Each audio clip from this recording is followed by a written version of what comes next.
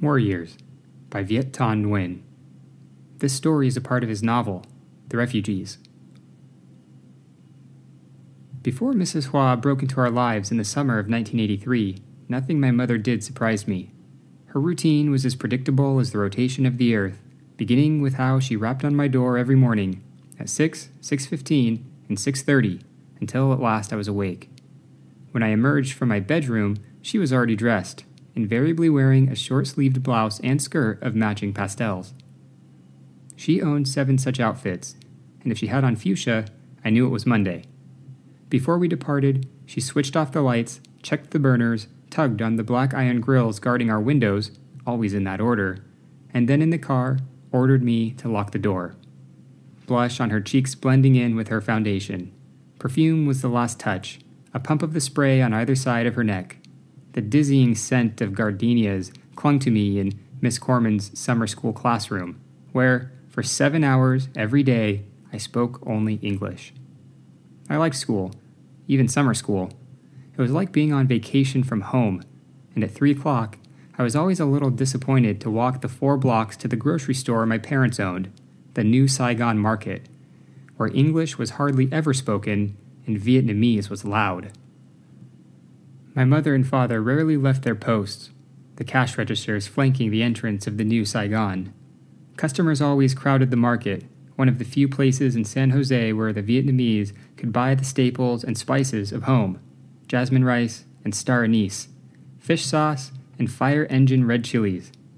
People haggled endlessly with my mother over everything, beginning with the rock sugar which I pretended was yellow kryptonite, and ending with the varieties of meat in the freezer, from pork chops and catfish with a glint of light in their eyes to shoestrings of chewy tripe and packets of chicken hearts, small and tender as button mushrooms. "Can't we just sell TV dinners?" I asked once. It was easy to say TV dinners in Vietnamese, since the word for television was TV. But there were no Vietnamese words for the other things I wanted. "And what about bologna?" "What?" My mother's brow furrowed. "If I can't pronounce it, my customers won't buy it. Now go stamp the prices on those cans." "They're just going to ask for a lower price."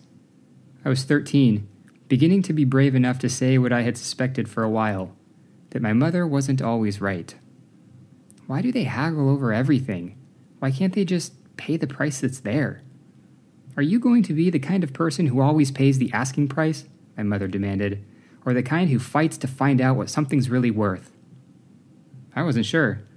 All I knew was that in the New Saigon, my chore every afternoon was to price the cans and packages. I was on my knees rummaging for the stamp pad on the shelf behind my mother when Mrs. Hua introduced herself. Like my mother, she was in her late 40s and dressed in monochrome: a white jacket, white pants, and white shoes, with bug-eyed sunglasses obscuring her face. As my mother bagged her purchases, Mrs. Hua said, "I'm collecting funds for the fight against the communists, my dear." I knew the basics of our history as well as I knew the story of Adam and Eve.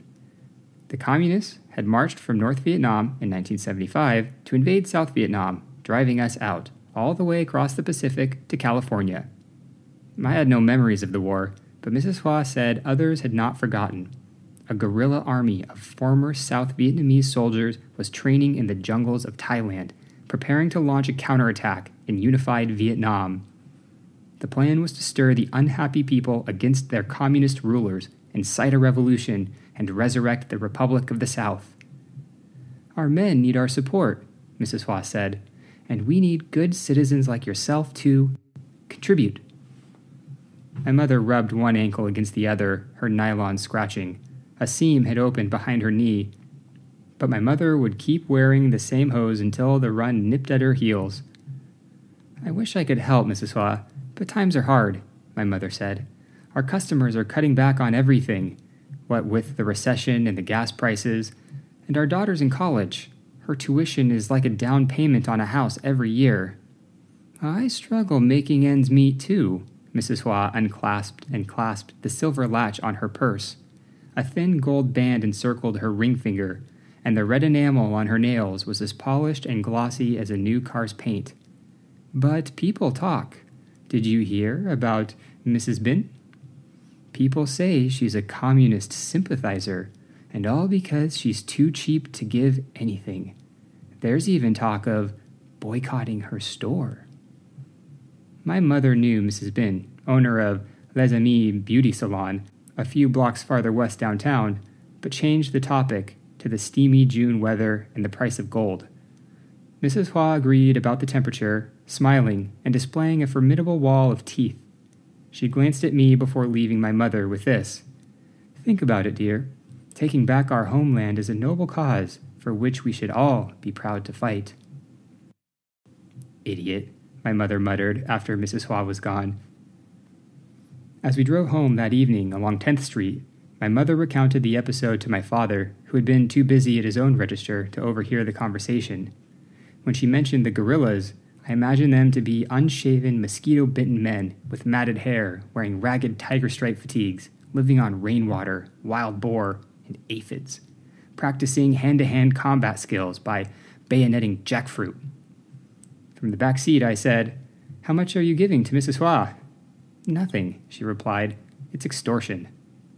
"But they're fighting the communists," I said, also known as Chinese and North Koreans, with Cubans and Sandinistas threatening infiltration and invasion from south of our border, as President Reagan explained on World News Tonight.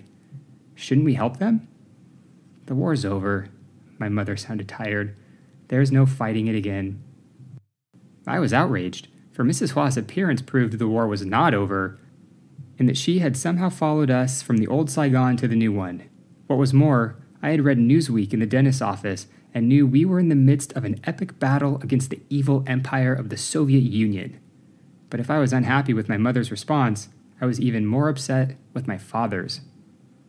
"The war may be over," he said, wiggling his little finger in his ear, "but paying a little hush money would make our lives a lot easier."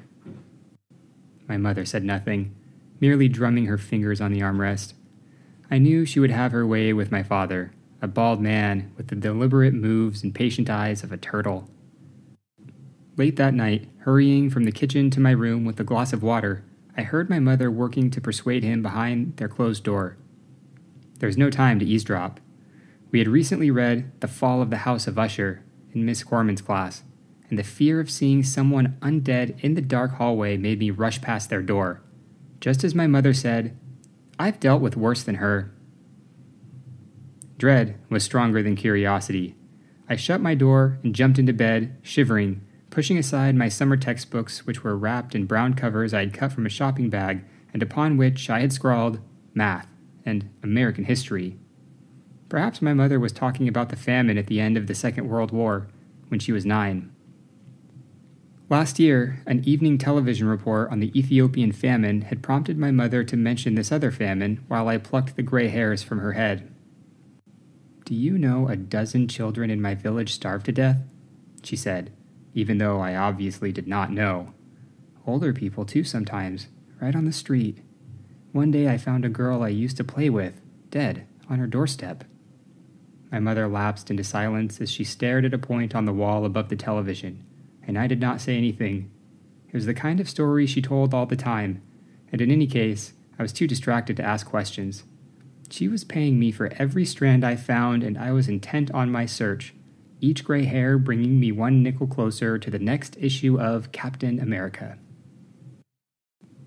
In the days and nights that passed, my mother never brought up Mrs. Hua, but the woman had unsettled her. My mother began talking during our evening bookkeeping, a time when she was usually completely focused on calculating the daily receipts. We worked at the dining table, counting cash, rolling coins into paper packages the size of firecrackers, and stamping the new Saigon's address onto the back of the personal checks, the Monopoly money food stamps, and the yellow coupons from aid to families with dependent children. When I added the sums with a humming mechanical calculator bigger than our rotary telephone, I never needed to look at the keypad. I knew every number's place by heart. It would be the only time I was ever good at math. As we did the day's reckoning, my mother reported on the rumors of former South Vietnamese soldiers organizing not only a guerrilla army in Thailand, but also a secret front here in the United States, its purpose to overthrow the communists. Grimmer than rumors was how unknown assailants had firebombed a Vietnamese newspaper editor's office in Garden Grove, he died, while another editor had been shot to death along with his wife in the doorway of their house in Virginia. The murderers were never caught. They just said in public what a lot of people already say in private, my mother said, wetting her finger on a sponge. Making peace with the communists might not be such a bad thing. I wrote down figures in a ledger, never looking up. My father and I worked in t-shirts and shorts, but my mother wore only a nightgown of sheer green fabric without a bra. She wasn't aware of how her breasts swayed like anemones under shallow water, embarrassing me whenever I saw those dark and doleful areolas with their nipples as thick as my index finger. My mother's breasts were nothing like those of the girls in my class, or so I imagined in fantasies that had been confirmed the week before when I had seen Emi Tsushida's nipple through the gap between two buttons of her shirt, pink and pert, exactly like the eraser on the pencil in my hand. Without raising my gaze from the ledger, I said, "But you always tell me the communists are bad people." "Oh," my father said with a chortle, "so you do pay attention. Sometimes I can't tell what's going on behind those thick glasses of yours." "The communists are evil," my mother riffled through a stack of $20 bills. She had never finished grade school, her father forcing her to stay home to care for her siblings, and yet she could count money by hand and add figures in her head more quickly than I could on the calculator. There's no doubt about it. They don't believe in God, and they don't believe in money. But they believe in taking other people's money, my father said. He spoke often of his auto parts store, which, according to his brothers, no longer had any parts to sell under communist ownership. We had lived above the store, and sometimes I wondered if a communist child was sleeping in my bed, and if so, what kind of books a Red read, and what kind of movies he saw. Captain America was out of the question, but he must have seen Luke Skywalker crossing lightsabers with Darth Vader. I had seen Star Wars a dozen times on videotape. And if anyone was so deprived as to have not watched it even once, then the country in which he lived surely needed a revolution. But my mother would not have agreed. She wrapped a paper band around the 20s and said, "I hate the communists as much as Mrs. Hua, but she's fighting a war that can't be won. I'm not throwing away my money on a lost cause." My father ended the conversation by standing and sweeping the cash, coins, checks, and food stamps into the vinyl satchel he carried every morning to the Bank of America. My parents kept some of their profits in the bank, donated a portion to the church, and wired another percentage to the relatives in Vietnam, who periodically mailed us thin letters thick with trouble, summed up for me by my mother to the tune of no food and no money, no school, and no hope. Their relatives' experiences and their own had taught my parents to believe that no country was immune to disaster, and so they secreted another percentage of the profits at home, just in case some horrendous calamity wiped out the American banking system. My mother wrapped blocks of $100 bills in plastic and taped them underneath the lid of the toilet tank, buried dog-tag-sized ounces of gold in the rice and stashed her jade bracelets, 24-karat gold necklaces, and diamond rings in a portable fireproof safe hidden in the crawl space underneath the house. To distract thieves, she devised decoys, placing a large glass vase heavy with coins high on a bookshelf by the front door and a pair of gold bracelets on top of her dresser. Her fear of robbery was proved justified last October when, on an otherwise forgettable Tuesday evening, someone knocked on the door. My father was in the kitchen, having just turned on the stove, and I reached the door a few steps ahead of my mother, already in her nightgown. When I peered through the peephole, I saw a white man who said, "I got mail for you, sir."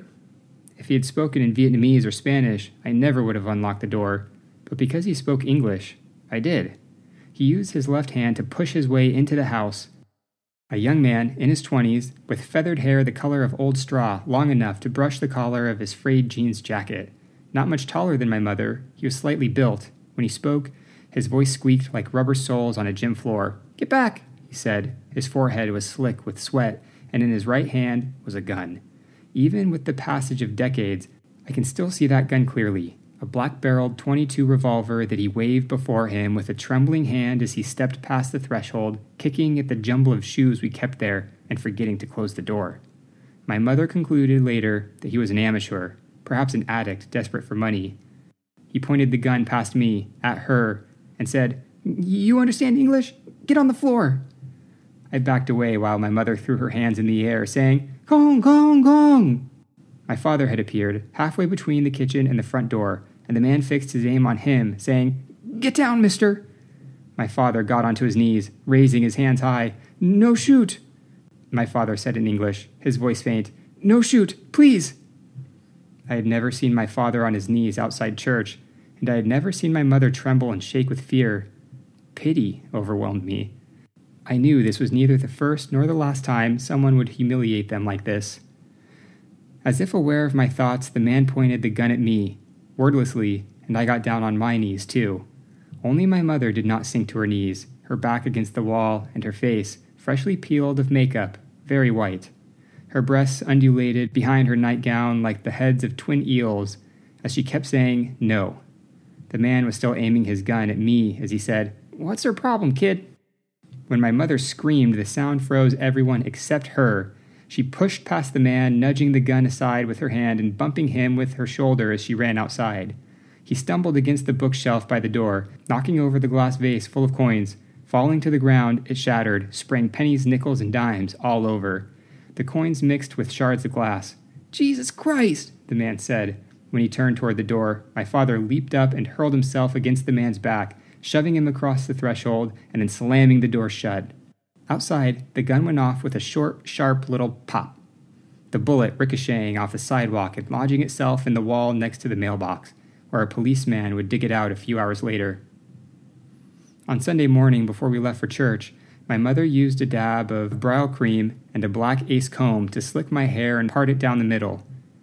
I was horrified at the way I looked, like Alfalfa from Little Rascals, but I didn't protest. Just as I hadn't said anything to her after the police brought my mother back home from a neighbor's house. "I saved our lives, you coward," she yelled at my father, who smiled weakly at the police sergeant taking down our report while we sat at the dining table. To me, as she yanked my ear, she said, "What did I say about opening the door to strangers? How come you never listen to me?" When the police sergeant asked me to translate, I rubbed my ear and said, "She's just scared, officer." The police never caught the man, and after a while, there was no more reason to mention him. Even so, I thought about him every now and again, especially on Sunday mornings during Mass when I rose from kneeling. It was then that I remembered how I had gotten off my knees to see my mother dashing by the living room window barefoot on the sidewalk before all the people in their cars, hands raised high in the air and wearing only her nightgown in the twilight, shouting something I could not hear. She had saved us. And wasn't salvation always the message from our priest, Father Din? According to my mother, he was already middle-aged when he led his flock, including my parents, from the north of Vietnam to the south in 1954, after the communists had kicked out the French and seized the northern half of the country. Fantastically, Father Din still had more hair than my father, a tuft of white thread that shone under the light of illuminating and stained glass windows. His voice trembled when he said, "In the name of the Father, the Son, and the Holy Spirit." And I could not help dozing in the hard-backed pew while he sermonized, remembering Emery Tushida's nipple and looking forward only to the end of Mass. It was in the crowd jostling for the exit that Mrs. Hua touched my mother's elbow one Sunday, a few weeks after the break-in. "Didn't you enjoy the Father's sermon?" Mrs. Hua said. Her eyes were curiously flat, as if painted onto her face. My mother's back stiffened, and she barely turned her head to say, "I liked it very much." "I haven't heard from you yet about your donation, dear. Next week, perhaps. I'll come by." Mrs. Hua was dressed formally in an ayai of midnight velvet embroidered with a golden lotus over the breast. It must have been unbearably hot in the summer weather, but no perspiration showed on her temples. "Meanwhile, here's something to read." She produced a sheet of paper from her purse, the same fake alligator skin one with the silver clasp I had seen last week, and offered it to me. The mimeograph was in Vietnamese, which I could not read, but the blurry photograph said it all. Gaunt men standing at attention in rank and file under fronds of palm trees, wearing exactly the tiger-striped fatigues I'd imagined. What a handsome boy. Mrs. Hua's tone was unconvincing. She wore the same white high heels I'd seen before. "And you said your daughter's in college?" "On the East Coast." "Harvard? Yale?" Those were the only two East Coast schools the Vietnamese knew. My mother, who could not pronounce Bryn Mawr, said, "Another one." "What's she studying? Law? Medicine?" My mother looked down in shame when she said, "Philosophy." She had scolded my sister Lon during her Christmas vacation, telling her she was wasting her education. My father had agreed, saying, "Everyone needs a doctor or a lawyer, but who needs a philosopher? We can get advice for free from the priest." Mrs. Hua smiled once more and said, "Excellent."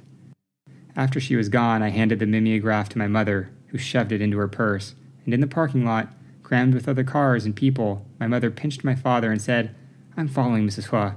You and Long run the market by yourselves for a few hours." My father grimaced and rubbed his hand over his head. "And what exactly are you planning to do?" "She knows where we work. I'll bet she knows where we live. It's only fair I know the same things, isn't it?"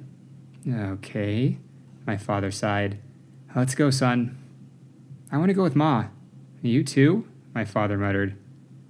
I was curious about Mrs. Hua, and helping my mother was an excuse not to spend my morning at the New Saigon.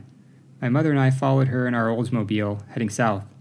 Mrs. Hua drove a small Datsun sedan, the color of an egg yolk, peppered with flakes of rust. Superimposed upon the Datsun was the Virgin Mary, her image reflected in the windshield from her picture on the dash, as dim as our handful of fading color photos from Vietnam. My favorite featured a young smiling couple sitting on a grassy slope in front of a pink country church. Ba in his sunglasses as he embraced Ma, who wore a peach aoyai over silk cream pants, her abundant hair whipped into a bouffant. "Nam Shu," my mother said, turning left onto Story Road. Thinking she wanted a translation into English, I said, "A nickel? 5 cents is my profit on a can of soup." As my mother drove, she kept her foot on the brake, not the accelerator. My head bounced back and forth on the headrest like a ball tethered to a paddle. 10 cents for a pound of pork. 25 cents for 10 pounds of rice. That woman wants $500 from me. But you see how we fight for each penny? "Uh-huh," I said, beads of sweat trickling from my armpit. Looking back so many decades later, I wonder if she was exaggerating, or if I am now, my memory attempting to approximate what our lives felt like. But I am certain that when I rolled down the window and flung out my hand to surf the breeze, my mother said, "A bus might come along and rip your arm off." I pulled my arm back in and sighed. I yearned for the woman she once was in that old photograph, when my sister and I were not yet born, and the war was nowhere to be seen, when my mother and father owned the future. Sometimes I tried to imagine what she looked like when she was even younger, at 9, and I could not. Without a photo, my mother as a little girl no longer existed anywhere, perhaps not even in her own mind. More than all those people starved by famine, it was the thought of my mother not remembering what she looked like as a little girl that saddened me. Mrs. Hua turned off Story Road onto a side street, a neighborhood of one-story homes with windows too small for the walls. Well-worn Ford pickups and Chrysler lowriders with chrome rims were parked on the lawns. The front yard of Mrs. Hua's house was paved over, and her yellow Datsun joined a white Toyota Corolla with a crushed bumper and a green Honda Civic missing a hubcap. After Mrs. Hua walked inside, my mother cruised forward to inspect the house, painted with a newish coat of cheap, bright turquoise. The garage transformed into a storefront with sliding glass doors and a red neon sign that said, "Nya Mai." The blinds on the tailor shop's windows and the curtains of the living room were drawn, showing their white backs. The man who had invaded our house must have followed us home in the same way, but my mother did not seem to recognize this. Instead, her voice was full of satisfaction when she spoke. "Now," she said, easing her foot off the brake, "we know where she lives." When Mrs. Hua came to the New Saigon on Wednesday afternoon of the following week, I was in the wooden loft my father had hammered together above the kitchenware at the rear of the store. We stored enough long-grain rice in the loft to feed a village, stacked nearly to the ceiling in burlap sacks of 10, 25, and 50 pounds. The clean carpet scent of jasmine rice permeated the air as I sat astride a dike of rice sacks, reading about Reconstruction. I had reached the part about the scalawags and carpetbaggers who had come from the north to help rebuild, or perhaps swindle, the south, when I saw Mrs. Hua at the doorway, wearing the white outfit from her first visit. By the way my mother gripped the sides of the cash register as if it were a canoe rocking in the waves while Mrs. Hua talked to her, I knew there would be trouble. I climbed down the ladder, made my way past aisles stocked with condensed milk and cellophane noodles, shrimp chips and dried cuttlefish, lychees and green mangoes, ducking my head to avoid the yellow strips of sticky flypaper dangling from the ceiling, and reached the front of the store as my mother was saying, "I'm not giving you any money." A crack showed in the foundation, a line creasing her cheek from nose to jawbone. "I work hard for my money. What do? You're nothing but a thief and an extortionist, making people think they can still fight this war." I stood behind a row of customers, one of them reading the same mimeograph Mrs. Hua gave me in church. Mrs. Hua's face had turned as white as her outfit, and red lipstick smeared her ochre teeth, bared in fury. She glared at the customers and said, "You heard her, didn't you? She doesn't support the cause. If she's not a communist, she's just as bad as a communist. If you shop here, you're helping communists." Mrs. Hua slammed a stack of mimeographs onto the counter by the register, and with that, she left. My mother stared at my father at the register across from her, and neither said a word as the Datsun sputtered into life outside. The customers in front of me shifted uneasily. Within an hour, they would be on their telephones, all telling their friends who, in turn, would tell their friends, who then would tell more people until everyone in the community knew. My mother turned to the customers with her face as carefully composed as the letters she sent to her relatives, showing no signs of worry, and said, "Who's next?" Throughout the rest of the day, my mother made no mention of Mrs. Hua, and I thought that she would simply ignore her, hoping she would not return. But the moment we got into the car, my mother began talking about her counterattack, and I realized that she had been simmering for hours, keeping quiet for the sake of the customers. My mother would go to Mrs. Hua and demand an apology, for her accusation could cost my mother her reputation and her business, given the depth of anti-communist fervor in our Vietnamese community. My mother would call Mrs. Hua a disgrace and slap her if she refused. My mother would point out the hopelessness and self-delusion of Mrs. Hua's cause, reducing her to tears with logic. As my mother rehearsed her plans, my father said nothing, and neither did I. We knew better than to oppose her, and when we reached our house, he went wordlessly inside to start dinner, as instructed. My mother drove on to Mrs. Hua's house, taking me with her because, she said, "That woman won't do anything crazy with you there." It was 8:30 when my mother parked the car in Mrs. Hua's driveway behind the Datsun. Mrs. Hua answered the door, wearing an orange tank top and a pair of shorts in a purple floral print.